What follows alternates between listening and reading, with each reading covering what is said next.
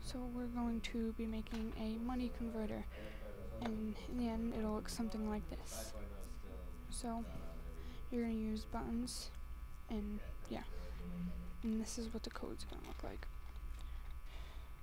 And this is the code for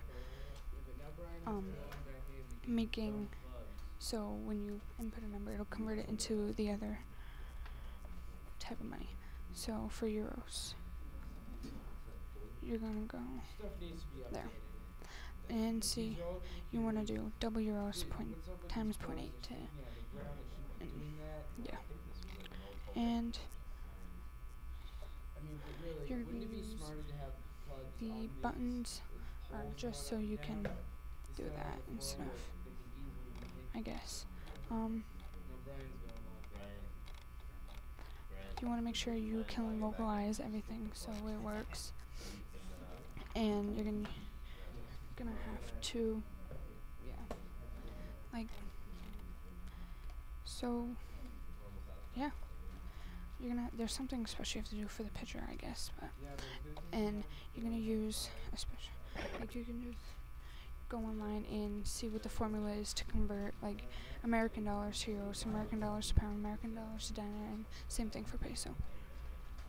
And when you do that, like for euros, you're gonna use the float for that, and you gotta make sure you have the get text at the end of that, and then double euros times input times 0.8, because that's what it is. $1 in euros is 0.8, and then that's your conversion.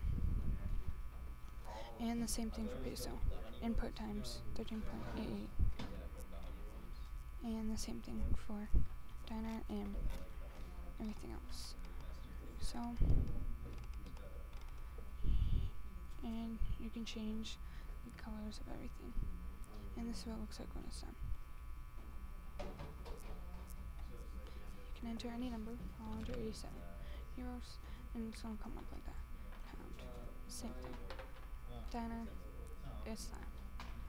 And peso. How's your stuff coming along?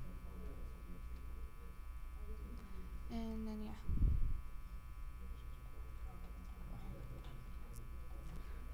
To get the picture, I'm going to show you the code, how to get a picture. You're just going to go to Google, get whatever kind of picture you want. And then this is the code to get a picture for your thing. And then it'll show up like that. And yeah. And this is going to be basically it. You just want to make sure you have everything, you know, and that's your, make sure you have everything, and it'll show up like that.